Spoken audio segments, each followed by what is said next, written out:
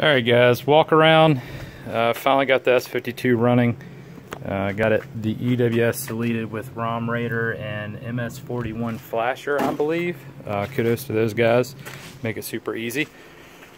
So S52, OBD2, even running the OBD2 fuel pressure regulator. Haven't had any issues out of it yet. M50 intake boot, and then just a OBD2 MAF. So let's go over here, get my jumper cables. Alright, hot. So listen real carefully. I'm going to touch this on the hot terminal. You'll see the fuel pump just kick on. Alright, so hook that up, then take your black and yellow, touch it here.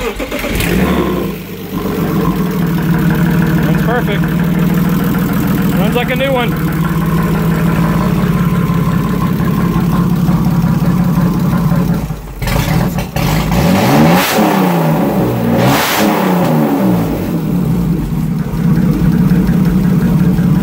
There it is. Been sitting for 7 years, I believe the guy said. So that's it.